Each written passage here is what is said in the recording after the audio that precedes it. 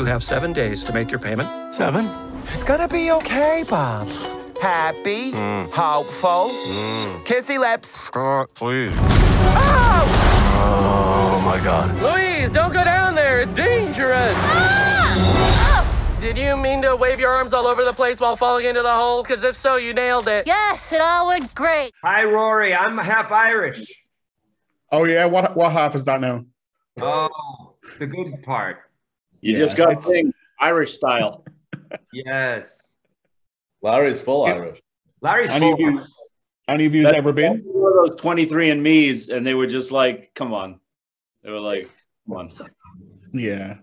Yeah, if you got back far enough, I think you'll find, Ireland in pretty much everyone. Congratulations to the movie, first of all. The movie and the show, I promise this is a compliment, even though it will not necessarily sound like one. A friend of mine was asking, what is it about Bob's Burgers that I love? And I found it quite unquantifiable to define, as there's just something specific. It's one of those, you can't describe it until you see it. It's almost like the middle ground for me between The Simpsons and Seinfeld. But when people speak to you all about, like, what is it about these characters? Like, why do you think people are so naturally drawn to them all? Well, I think from early on, a lot of people approached me and talked about how comforting a show it is, how relatable a show, and how it made them feel better, like literally just sort of a positive feeling, like a spirit of positivity that sort of runs through the show, no matter what the hardships are, or how the family is underwater or struggling. They find a way to pull through it together, and I think that probably is a comfort to people. Is there one particular quote for each of you that once fans like realize who they're speaking to? Is there one particular quote for each that they're like, can you say that line, or can you say those words for me? I think Linda's, her go-to is "all right," or "oh, my face." And you with the gents? I mean, Bob probably says "oh my God" quite a bit. Not a lot of fans. That hasn't caught on yet, perhaps.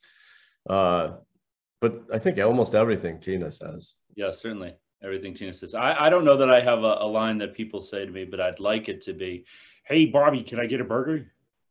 I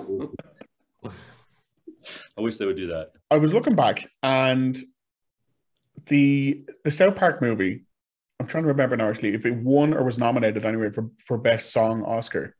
I think it had. There's some absolute, like, the songs in this, and I'm already like, yep, that's in there forever. That's an earworm. Is there any particular song of this that you'd be giving full support, let's say, if it got the Oscar nod? The opening number, I think me and John we're pretty invested in that one, and that's a good. It sets it up. It sets up the world. It sets up Bob's Burgers very nicely. So I'd say that one. Yeah, and each character is sort of featured in that song, and right. Yes, that one in particular has been stuck in my head. So I think for sure that would be I'd nominate that. And one last question, if that's okay.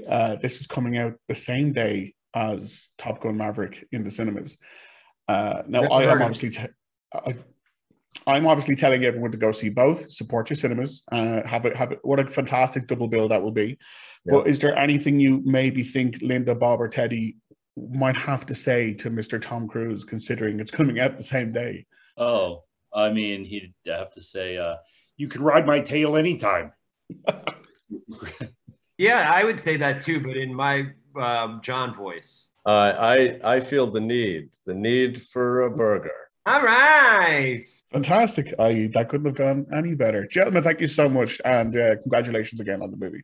Thanks, Rory. That feels nice. I know. Don't rub my sesame seeds off. I won't, don't worry. They're a cute couple. I give him a year.